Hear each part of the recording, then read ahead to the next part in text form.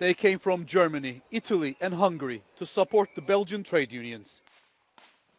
More than 5,000 people, according to the police, gathered in the Belgian capital on Monday to support the employees of Audi factory in Brussels and their subcontractors, but also to call for an ambitious European industrial policy to defend jobs on the continent. Okay, so also in the car industry. Noi chiediamo comunque all'Unione Europea di mettere in campo delle politiche industriali che diano delle risposte alle lavoratrici e ai lavoratori che guardino al futuro, perché pensiamo che da soli nessuno se la cava rispetto alle sfide che abbiamo di fronte.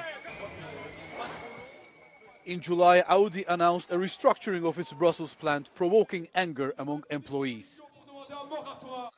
Parent company Volkswagen has also announced closure in Germany. Passenger car sales in Europe are expected to fall by 4.6% compared with the previous year, prompting some Belgian politicians in the procession to say that the answer can only be European.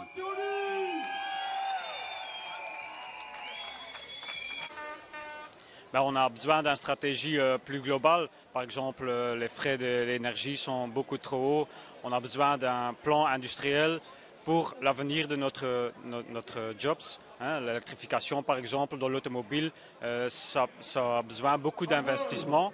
Mais maintenant, les grandes marques ne font pas les investissements assez. Ils font des épargnes sur les travailleurs, quoi.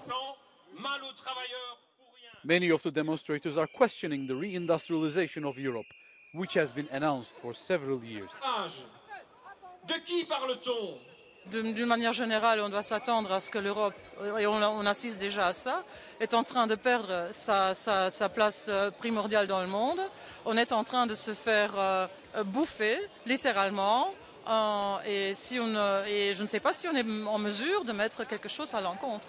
This event is taking place when the union's new institutional teams are being put in place and the European trade union world is trying to make its voice heard at the start of its mandate.